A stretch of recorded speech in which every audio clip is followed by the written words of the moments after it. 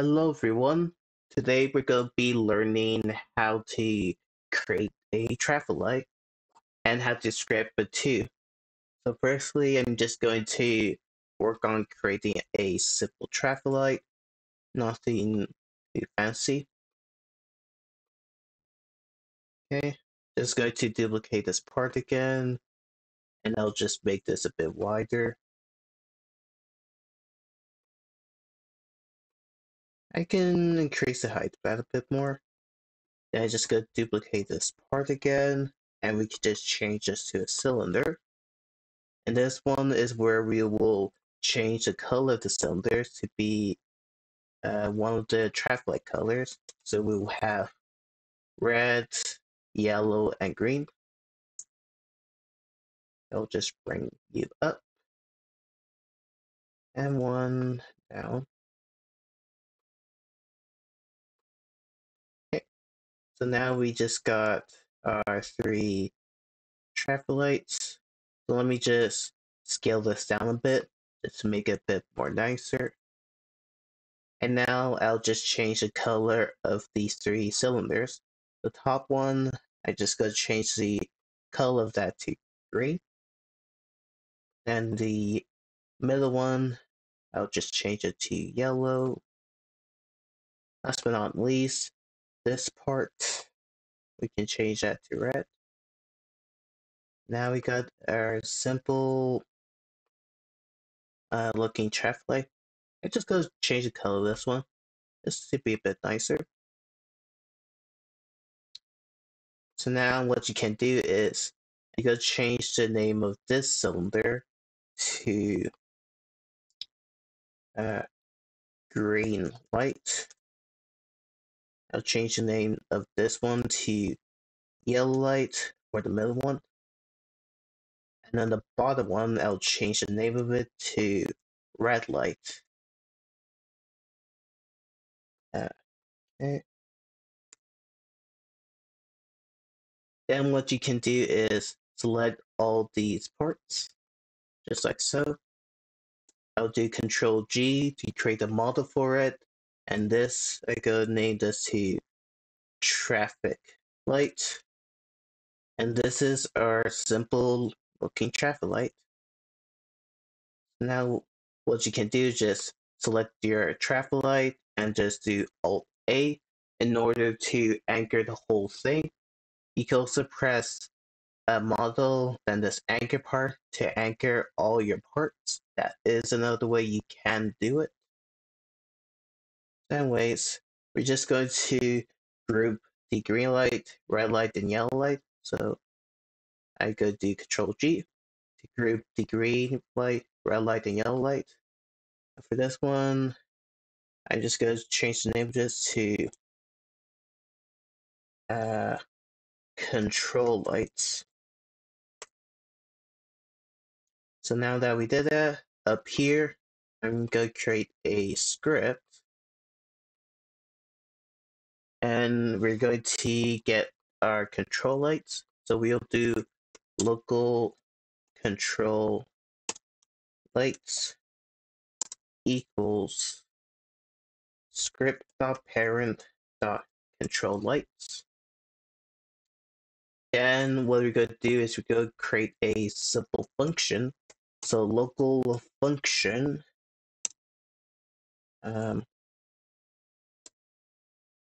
change light.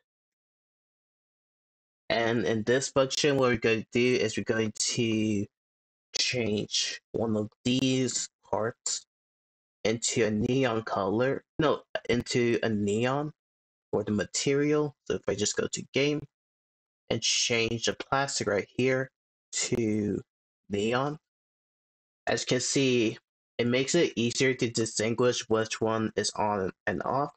So the neon is the light that is the part you want for it. Neon for on, smooth light, no, smooth part, no, smooth plastic for off. That what I say. So in here for our parameter, just gonna put in part.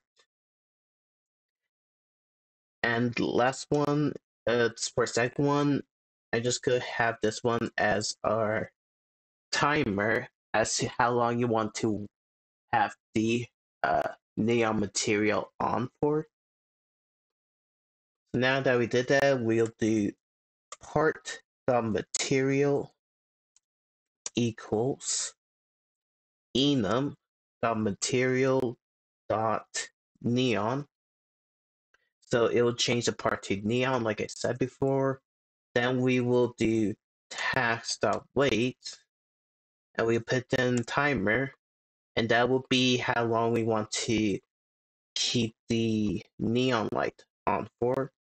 After our timer is finished, we'll do part.material is equal to enum.material.smooth plastic, and it'll just change the material back to smooth plastic. So now we can create a while true do loop, and then we'll just put in wait. And what we're going to do is, let me just type in at the top local green light equals control lights dot green light. So we get our green light.